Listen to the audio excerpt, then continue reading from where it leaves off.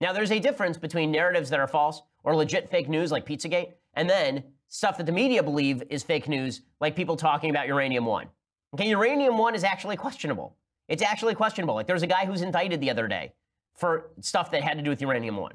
So the idea that everything that the media disagree with on a narrative level is fake news, it is mirrored now by the Trump administration saying everything they disagree with on a narrative level is fake news.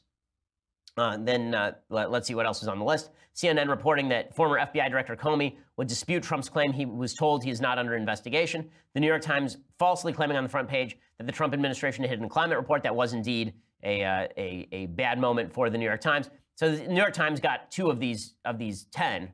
The CNN got 4. So CNN definitely, I mean, it's like Gone with the Wind. They swept the Oscars. They swept the fake newsies. And then finally, everyone, Russia collusion. You knew they were going to have to put this on the list. Last but not least, Russia collusion. Russian collusion is perhaps the greatest hoax perpetrated on the American people. There is no collusion, all caps.